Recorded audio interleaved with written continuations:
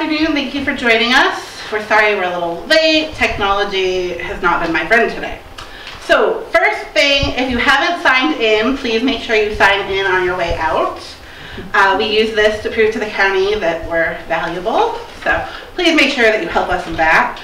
Surveys. We have a survey to kind of find out more about you, our guest, as well as to find out if you're more interested in us doing other programs. Maybe you have an idea for a program we haven't thought of. We had one last week, somebody suggested Say Sawtell. Great idea. They didn't tell us who to have speak. Support us.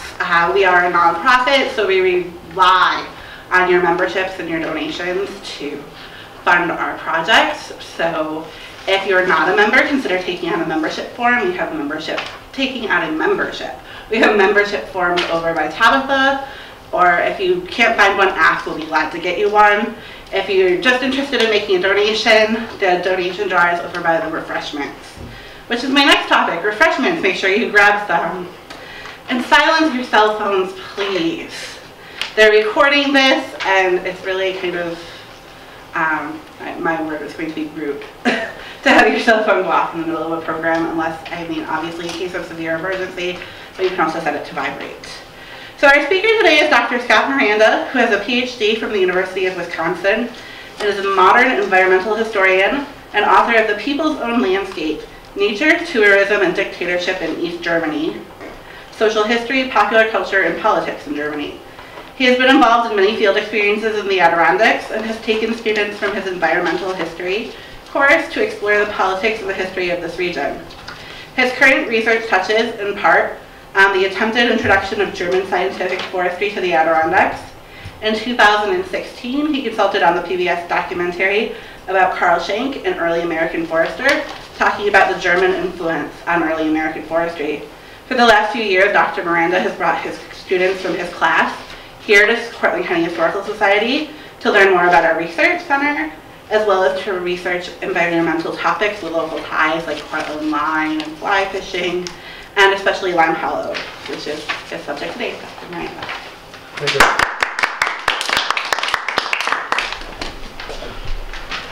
Thanks for your patience. Apparently we were just too speedy for the computer. So I've been, the last few years, using Lime Hollow as a laboratory for my history students to practice historical research and to think about environmental history, how our society has used the land differently over the years, from decade to decade, and what impact that has had on the land. And it's not just about what happens to the deer and the blue jays, it's also what happens to people. How farmers struggle when, because of erosion, or how soil fertility declines because of environmental changes related to deforestation and other things. So, and Lime Hollow is really cool because in many ways you can tell the environmental history of the U.S. using that one place. The history of conservation, it is really important in New York State conservation. You have major figures such as Osborne from over in Auburn, who was a conservation commissioner. And he even connects to Lime Hollow in some ways. Both state attempts to preserve the environment, but also private efforts by local hunters to preserve the environment. So that story I'm not going to tell today, but it's also there. The story of dairy agriculture and modernization in this area could be told at Lime Hollow. I'm going to focus on early industry and think about William Gracie in a slightly different way. How many of you have heard of William Gracie? Figured most of you would, and I decided, I'll talk about industry and environment through his story, because you're probably familiar with it. We mostly know that he was kind of a kook who just happened to own a lot of land around here.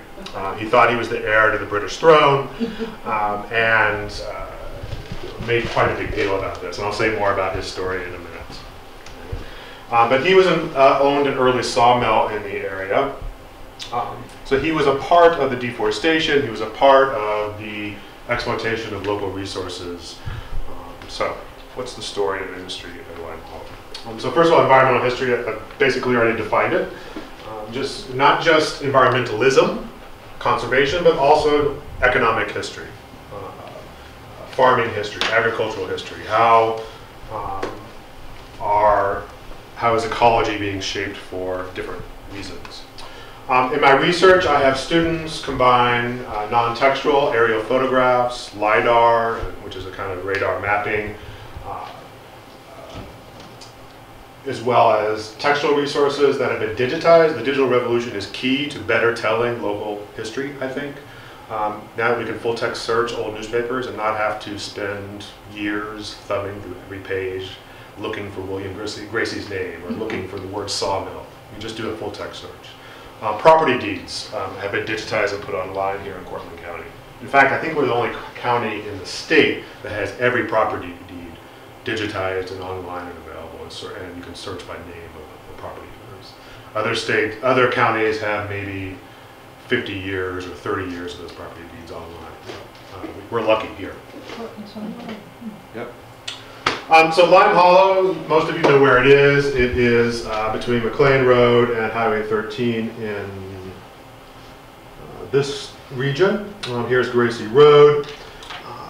This is an aerial photograph from today. I'm not going to talk about all of this industry, but this is a map that I put together very quickly of mills or other sites of work or industry in the Beaver Brook watershed or near the Beaver Brook watershed. So Beaver Brook starts up in Lime Hollow and runs toward McLean and meets Fall Creek there.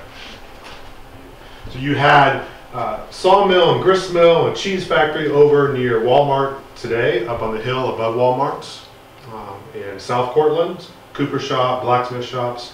You had a grist mill down near the rest area on Highway 13 today. A rake factory was there. And then in Lime Hollow itself, you had 2 sawmills, and I will zoom in a second and show you there's a couple other sites.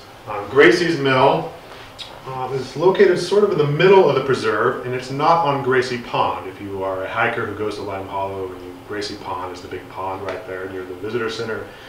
That had nothing to do with Gracie's sawmill at the time. That was a different sawmill. This is what we call Gracie Pond today, and around it, the Chapins, who I'd love to tell their story on a different day. I don't have time today. One of the Chapins ends up moving down to South Carolina and becoming a big sawmill owner down there, owns slaves to help work his factory. But he's got to start here in a sawmill. He built this pond in 1836, ended up having to buy a neighbor's land because he accidentally flooded it when he built the dam. And all of this, how do I know this? From property deeds.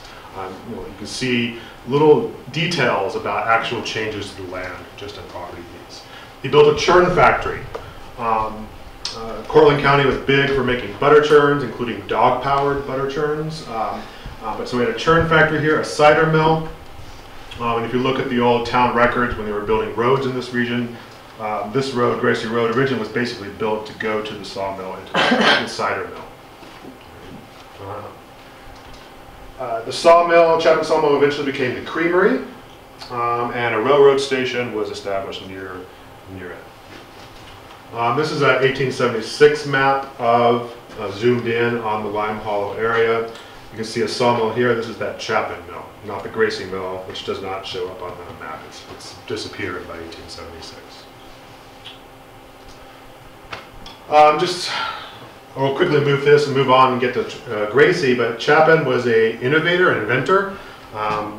Before he moved down to South Carolina, he was a local salesman selling a fancy new water wheel for sawmills and others. And according to this advertisement, the Cortland the Cortland Democrat, this water wheel he sold to the churn factory that his brother operated, but also 4 or 5 other mills in the county would use this water wheel that he was selling. Here's an advertisement in the Cortland Democrat for the churn that was being made at Lime Hollow, at the churn factory, which there's no longer a building there today. So William Gracie, in case you didn't know, made quite a name for himself. This is his obituary, which appears in the London Times. Why did the London Times care about little old William Gracie? Because he claimed to be the heir to the British throne. Which sounds kind of fun and neat, but it turns out Gracie was more than just delusional. He was also a little paranoid, because he also thought the British throne was threatened by him and had secret agents out to kill him. So he had a gun under his pillow at all times, and he ended up going to a trial in 1843 in Manhattan, which made the New York Herald over 6 different issues with kind of a blow-by-blow account of this trial. And I found this through the Library of Congress's digitized newspapers, in which Gracie accused 2 men of conspiring against him, and they in turn accused him of being insane. And so there was this kind of long trial to establish A, whether Gracie was sane or not, and whether or not these guys were actually conspiring to kill Gracie and or rob him of his money, to blackmail him of his money. This section of the trial report in the New York Herald is really fun because one of the wealthy leaders of Brooklyn is on the stand, and he basically says, you know, Gracie's a good-natured, he's a good guy, except for this one thing. There's one obsession he has with being the heir to the British throne. And he recommends to Gracie that he hopes a complete restoration to his family, that he would get over this conspiracy theory, and he recommended to him to seek and travel that repose and change of life and thought which would most effectually contribute to his recovery, as it would establish his health and withdraw him from the hands of the designing men among whom he very much feared he had now fallen. So basically, go to Europe or the Caribbean and get over yourself. If he doesn't go to Europe, he comes to Cortland. So the Gracies, his father, was a shipper based in Jamaica on Long Island, and he traded in goods with the Caribbean. He may have been, and I don't know at this point, we may never know, he may have also been trading in slaves at some point. But he was certainly trading in goods grown by slaves between Long Island and the Caribbean. He made quite a lot of money, and whatever poor soldier on the Sullivan campaign who won Lot 91 here in Cortland County on the military tract decided not to move to the wilderness and instead sold his lot, his 600 acres. And it ended up being exchanged as payment. So basically Gracie got it after 5 other rich guys had it. And they basically would say, hey, I'll sell you a boat for that 600 acres up in Cortland. So this piece of land is changing hands, even as all around it, farmers and settlers are arriving in Cortland and beginning to establish farms. So it's kind of an interesting plot of land that remains forest, so-called virgin forest, much longer than the rest of the surrounding Cortland area, which is already by 1840 has lots of farms and it is beginning to develop. And that'll be an important part of the story in a moment. Archibald Gracie, before he died, sold the land to his wife for $1,000, I believe, yes, $1,000.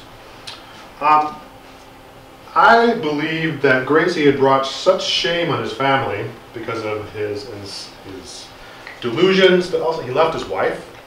He went bankrupt, bankrupted his family because he, in addition to his delusions, he also had a bad habit of making lots of investments that didn't pan out. And it seems, based on how much he paid his mother for this land, he paid $6,000 for something she bought from her husband for $1,000 just 20 years earlier.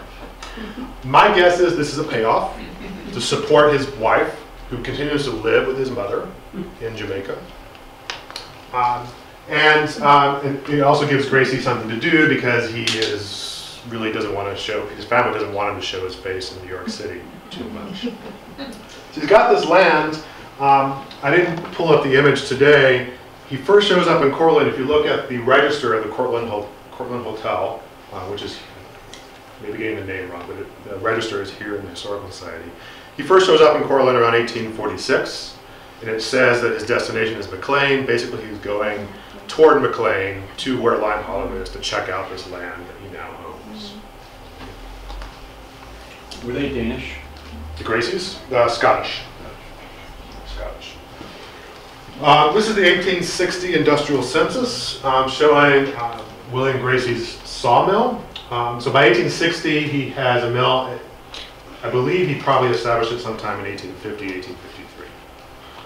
It doesn't show up in the 1855 state census, but it does show up here in the 1860 census. It's a sawmill for making boards and planks. It shows that he's using 2,500 hemlock trees, 1,000 pine logs, 400 something logs of hardwood to make board, plank, and then something which is really hard to read, scantlin,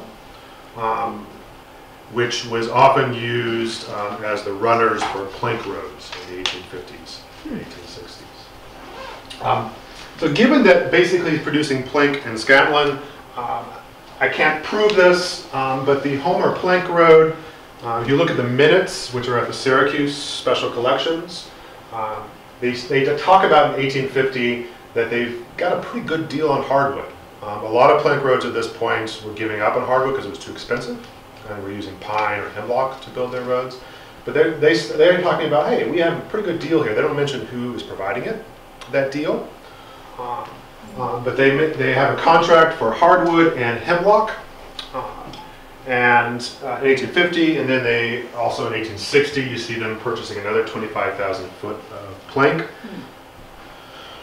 Given that he was producing scantlin and plank, and given that much of the woodland around here had already been removed by 1850, often for potash, trees were just burnt down and sent to asheries and then sold as potash, or cleared for farmland. This would be a large 500-acre section of woodland available to provide fairly inexpensive lumber instead of having to buy expensive hardwood from several counties away that would have cost more. So my theory, my hypothesis is that in fact Gracie's Mill, and maybe not just Gracie's Mill, but Gracie's Mill partly was providing its lumber to build the plank road that ran from Cortland to all through Homer and on to Syracuse in the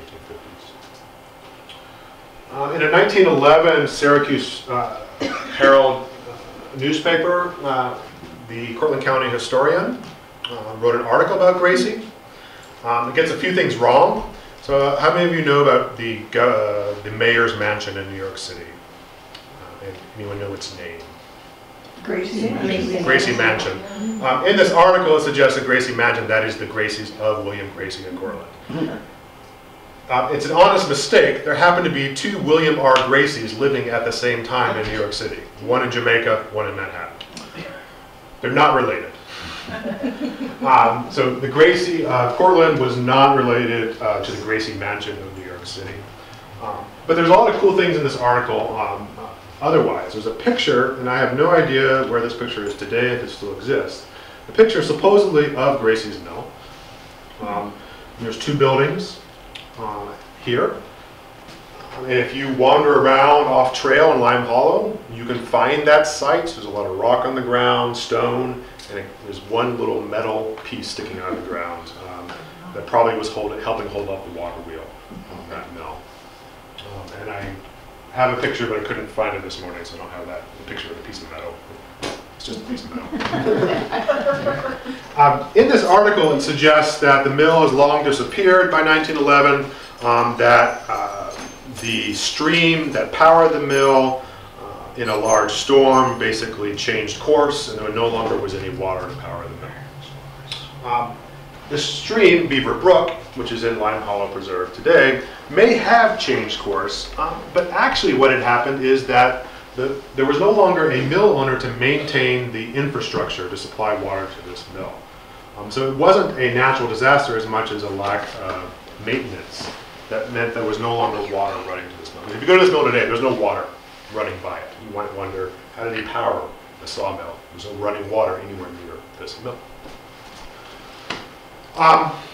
So when I first got here 11 years ago, I often went hiking in Lime Hollow, and I kept, I was wandering down the trails, and I would notice these straight lines. It didn't look very natural. So it first got me thinking, there's something here. Maybe aqueduct or a canal. So this is an aerial photo from 1936. This is a LiDAR image. LiDAR is planes fly over, and they shoot a lot of radar on the ground. It bounces back, and you take that data, take the trees out of it, and you can just get the bare earth terrain. So you can often see old stone walls from the 1880s, 1860s. that you wouldn't be able to see because they're on private property under a tree canopy. But with LiDAR, you can see those old stone walls and other structures on them. So what we're looking at here so here is where Beaver Brook runs today. This here, if you take the Fenway Trail at Lime Hollow, it kind of travels along here and then down this way. And there's this kind of open area with no trees. That was Gracie's mill pond. And essentially he built a dam here. And then from the brook, which was north of the mill pond, he dug a ditch. And you can still see it vaguely in 1936 in this aerial photograph because there were no trees. There are now. And you can see it in the LiDAR as a depression that looks very straight and doesn't, I would argue, looks very clearly dug by somebody. So he dug this trench from the brook to divert water down to his mill pond, but the sawmill wasn't here. He then, or his employees, then dug, this is hard to read, but here's the mill pond. Here's that ditch from the brook. Here is Beaver Brook.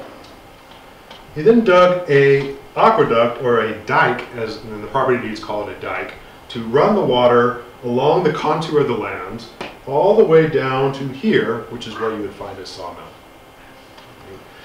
Now, you can imagine it would really take maybe an insane rich guy to do this. Because he's not just building a dam, he's building a dike, a dam, a canal, et cetera, et cetera.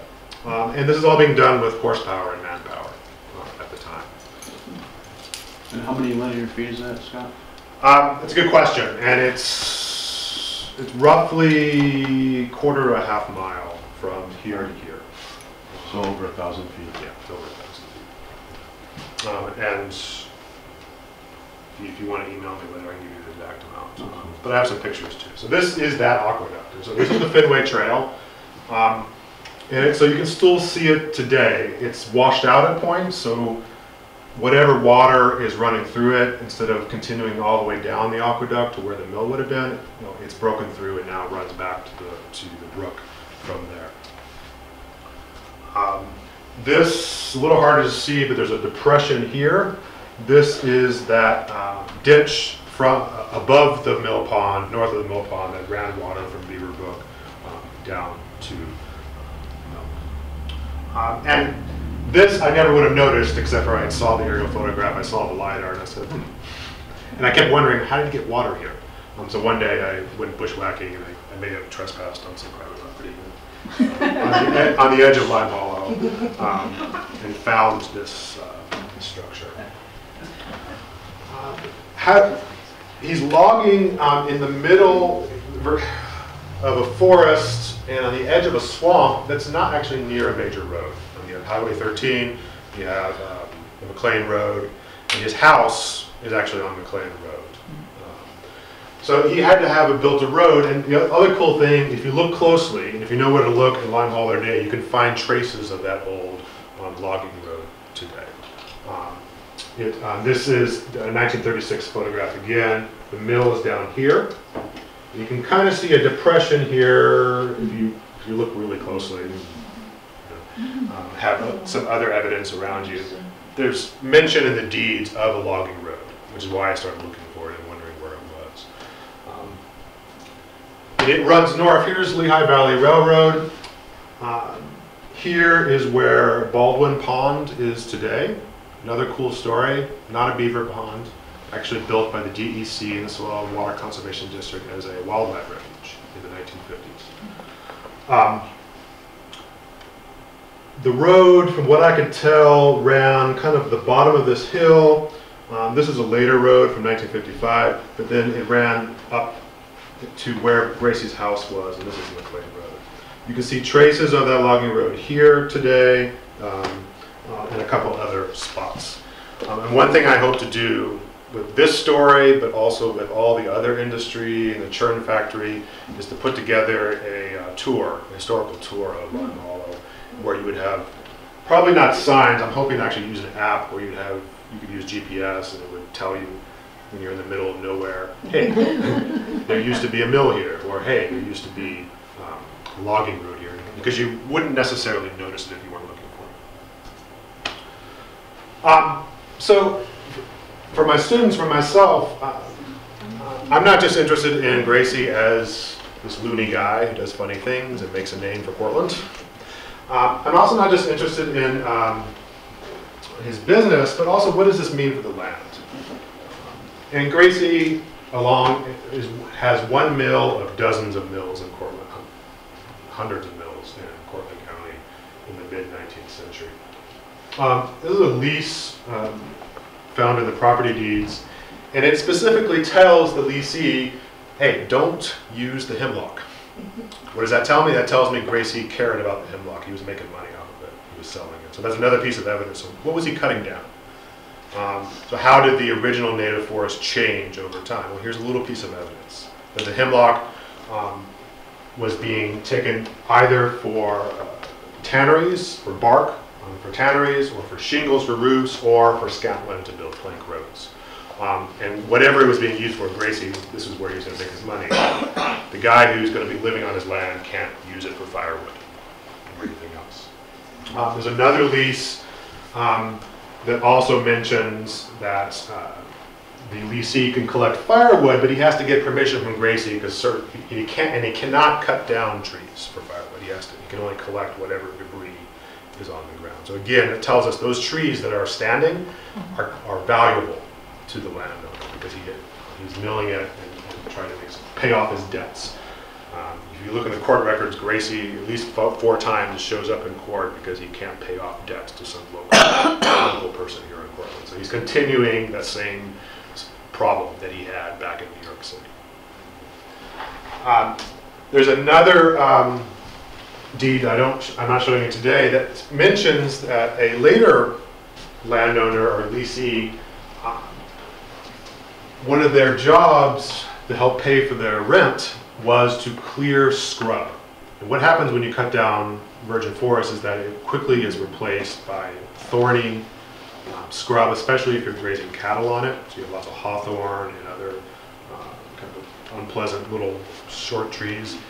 So basically, you get the sense that Gracie came in 1850, and within 15 years it pretty much cleared Lot 91 of most of his trees. Probably not in the swamplands to the south of, in parts of Lime Hollow, but a lot of it had been cleared, and it was quickly being overrun, helped by grazing cattle with this thorny scrub, and was kind of becoming this wasteland in the area.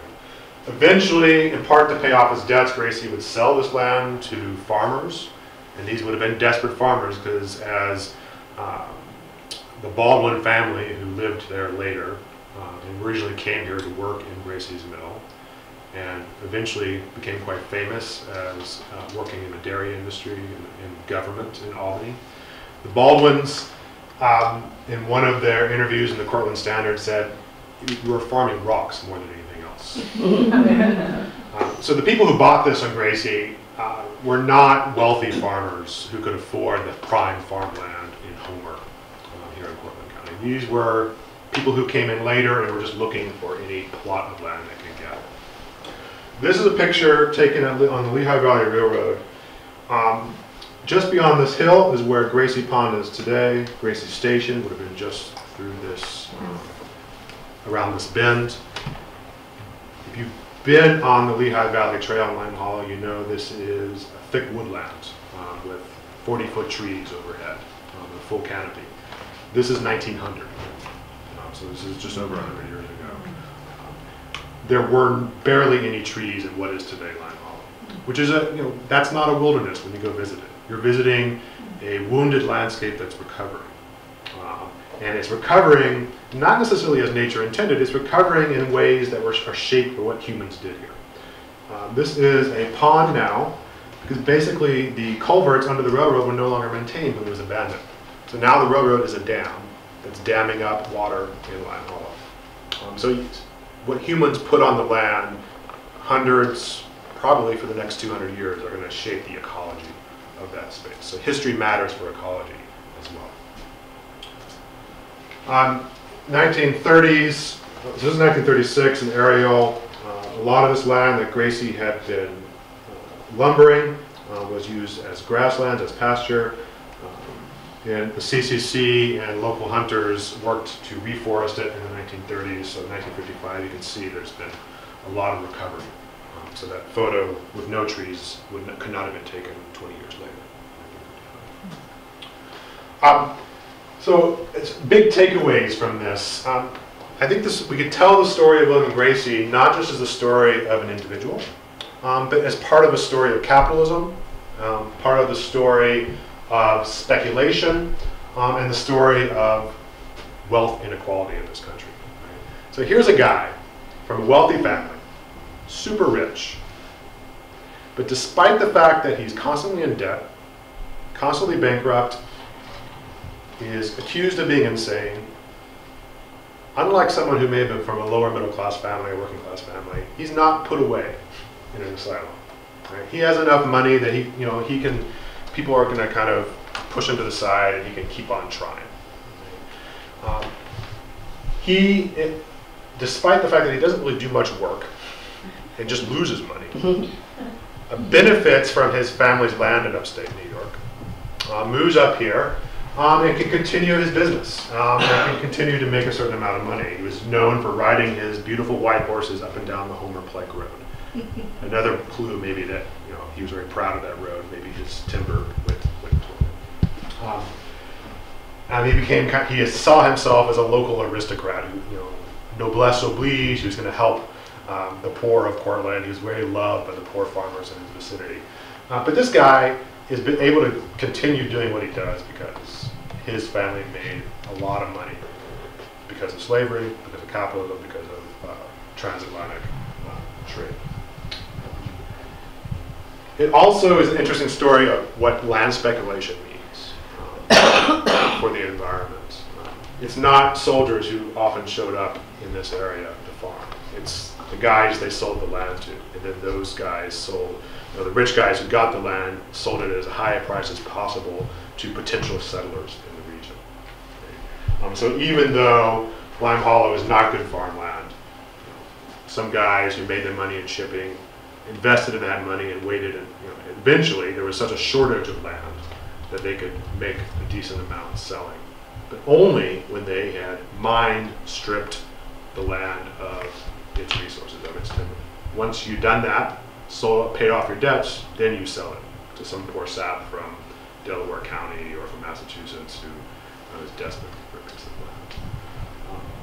land. And the consequences of that wealth inequality, of that desperation of those poor farmers, and of that land mining by these rich speculators is the flooding of the 1920s and 1930s. It is rapid deforestation and decline of soil fertility in this area.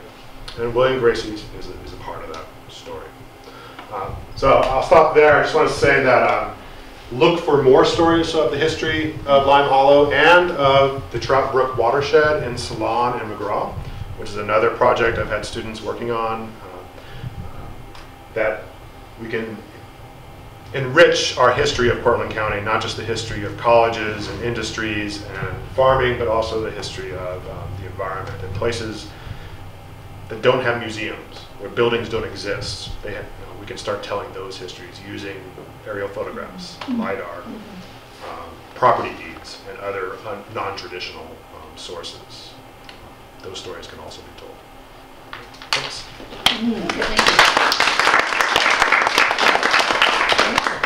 Any questions? Is the Gracie Depot Chicago? Yes. Yeah, it was originally called Chicago, and then the local small farmers who, some of them had worked for Gracie, some of them bought land from him, I guess to honor him. They liked him. He was a funny little guy. They renamed the station from Chicago to Gracie. Renamed, okay. Yeah, so it was Chicago, and it became Gracie. And the Gracie Road was named after him, Gracie Pond, even though that wasn't his mill pond, it was also named after him. Why did he, I might have missed that, why did he think he was the rightful heir to the British throne? His family was Scottish, so I don't know if his father told him this story or where it was family legend probably, that he was of the Stuarts, and that through the Stuarts, he supposedly, his family should have gained the throne. So this has to do with Mary Queen of Scots. Which I'm not an expert in, I can't tell you more than that, but yeah, that's why he thought. His family, his father, I believe, immigrated from Scotland to the U.S. So there's a false connection. Several photographs from 1936. Was it common to take aerial photographs of Yeah, that was the first time in New York they did it. Aerial photographs only became common at the beginning of the 1930s, and it has a lot to do with the New Deal. The USDA, other organizations that are looking to deal with flooding and erosion and unemployment, aerial photographs are a useful tool for those projects. And so they first start in the 1930s, and it's typically government organizations that were created in the 30s that continue to take those photographs. So we have, if you go to Cornell, if you Google Cornell aerial photographs, there's a really great website that has central New York aerial photographs from 36, 54, 55, 66, and in some counties 1981 as well. And they're really interesting if you're a history buff. Seeing, it could be how the town of Cortland changed, but also how the countryside has changed over a period of 50, 60 years. So since the airplane was invented to 1910, Yeah. was it taken with a balloon? 1936, so they were using airplanes. Oh, 1936. 36. When was the Adirondack Park established, that they probably would have done aerial things up there too? It's a huge, It was established in huge amount of land. the 1870s and 80s. So, You know, when we talk about forest and environment in this state, we talk about the Catskills, we talk about the Adirondacks. And you saw a little bit of this in my last presentation. There's a third major area of forest that we never talk about, and that is central New York. And the reason we don't talk about it is because it used to be farmland in 1890. It was all abandoned. People moved west. They stopped paying their taxes. And beginning in the 1920s, when FDR was governor, the state began to purchase that abandoned farmland. And but even before the New Deal, the state of New York began to plant trees. And then, of course, once you had the New Deal, the CCC, the Civilian Conservation Corps, you now have cheap labor to plant trees, because you can't pay someone very much to plant a tree. It's not high-skilled labor. So it's hard to find someone to do it.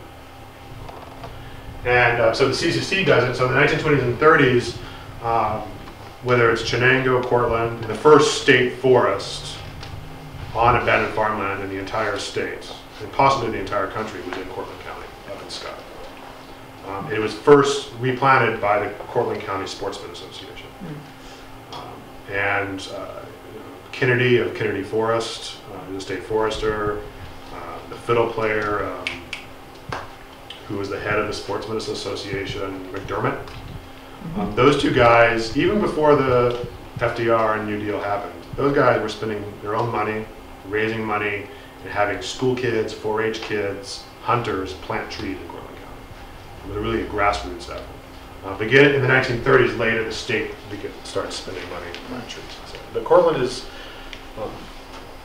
the beginning of that story. And Chenango, Madison County, Cortland County, if you look at where the state forests are today, there's the Adirondacks, there's the Catskills, and there's a splotch in central and western New York.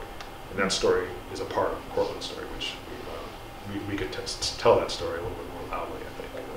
you mentioned Scott. Is that why probably that Memorial Boulder is that long road between 41 and Scott? There's a I fork in haven't the seen road, it, but yeah. and there's a huge boulder, and I stopped 15 or 20 years ago, and CCC.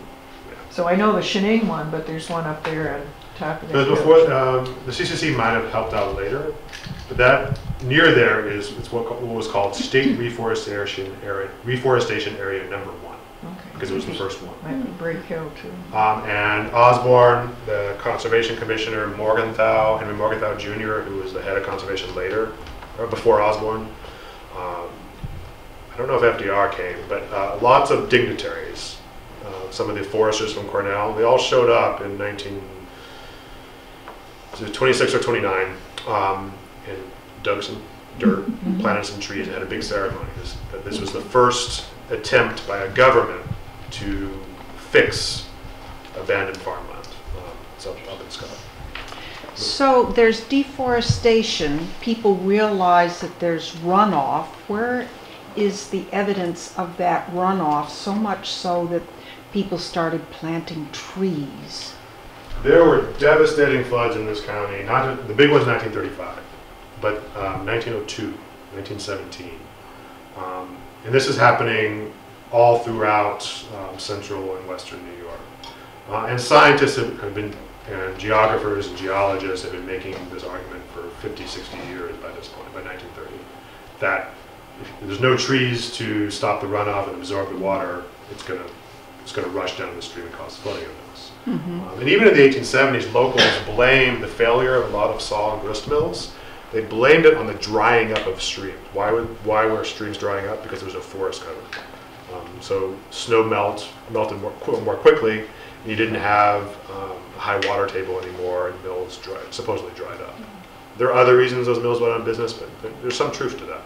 So by 1920, there had been a 50-year discussion about the effect of deforestation on the environment, but also on the economy.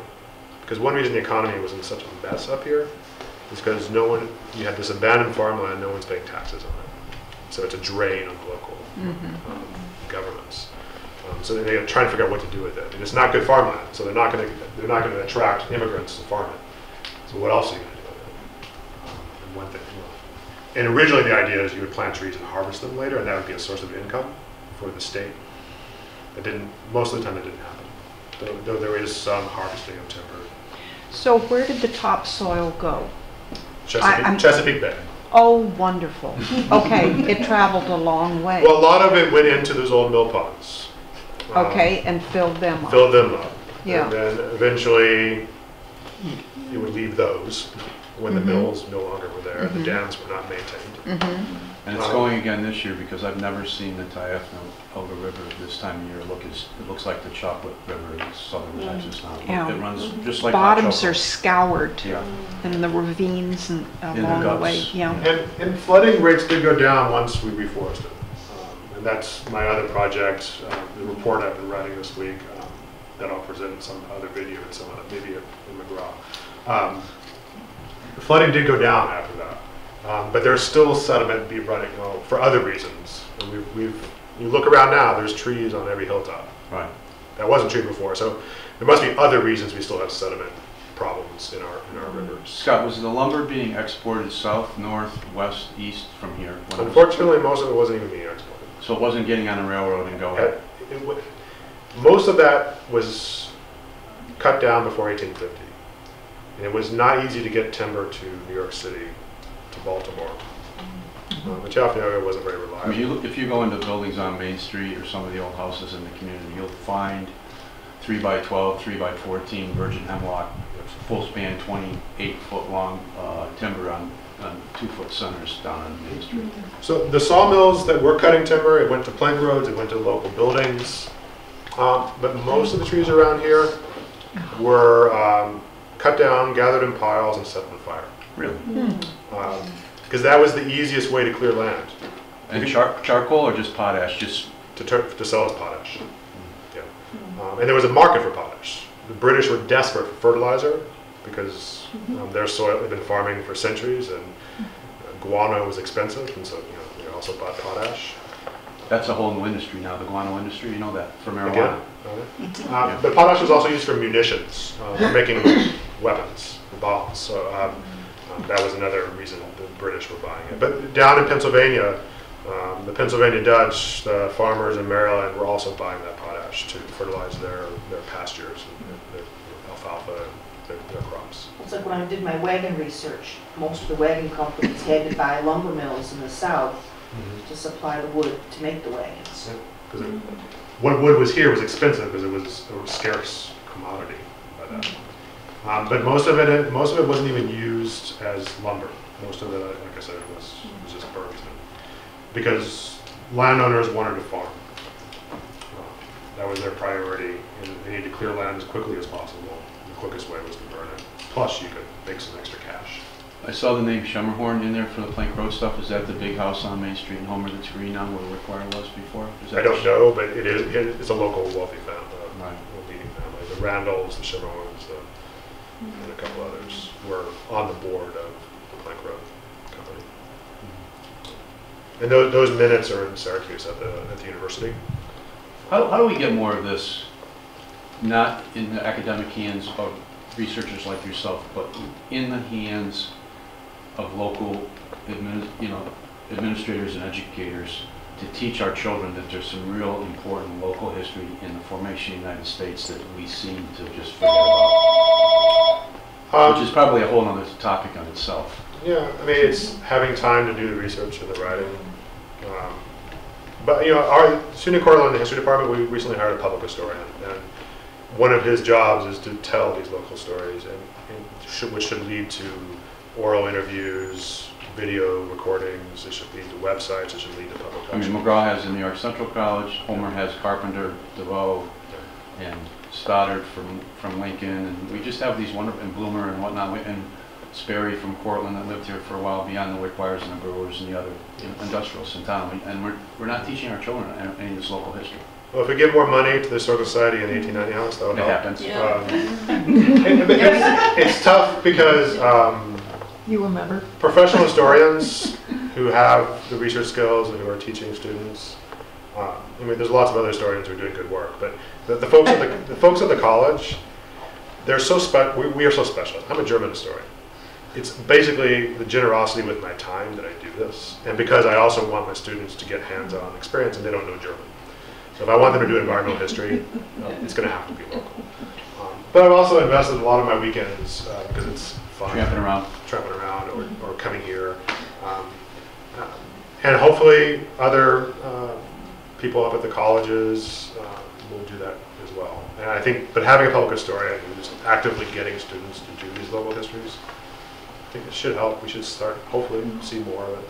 We have the DVD on New York Central College. Mm-hmm. It's at the Smithsonian now. Mm-hmm. So we're trying to get that out. Mm-hmm. Yeah. And hopefully, the more I tell about these different types of sources, those of you in this room might start using them as well. Would you be comfortable giving it? Peter's with the Cortland Voice. Would you be interested in doing a? He is the Cortland Voice, Peter Blanchard. Would you be interested in doing an interview with him at some point in the future? Any other questions? In your research, did you ever come across any farmers from the years you're talking about that did do anything to conserve their land, or did they all just kind of burn and farm?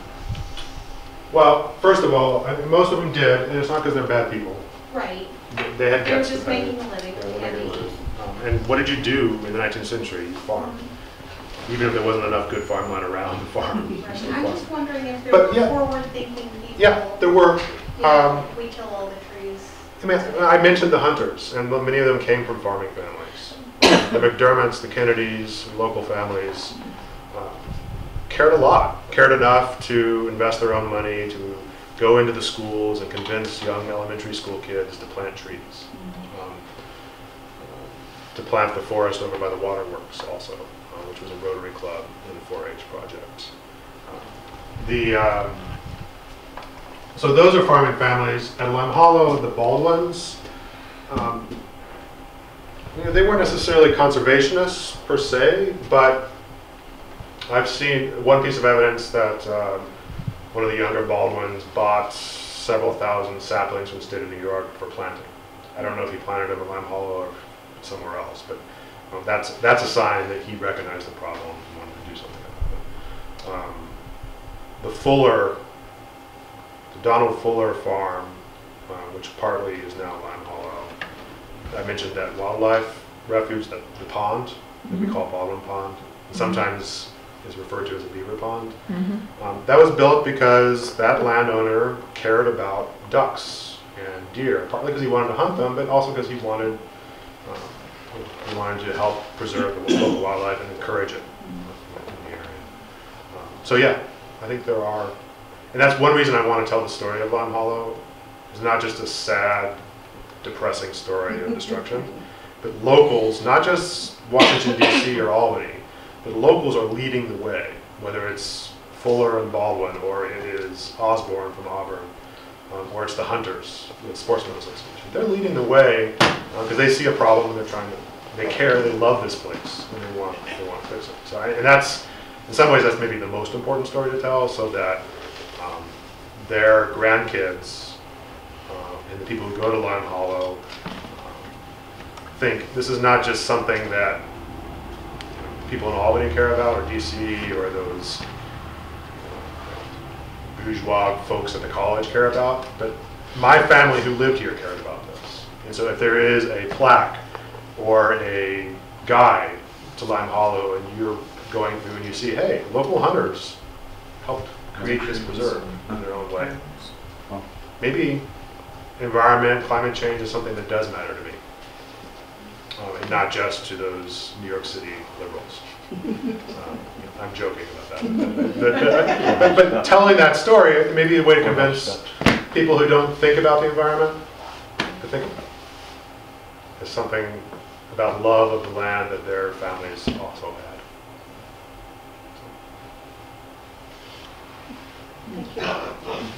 Because they've been caring about it for a long time.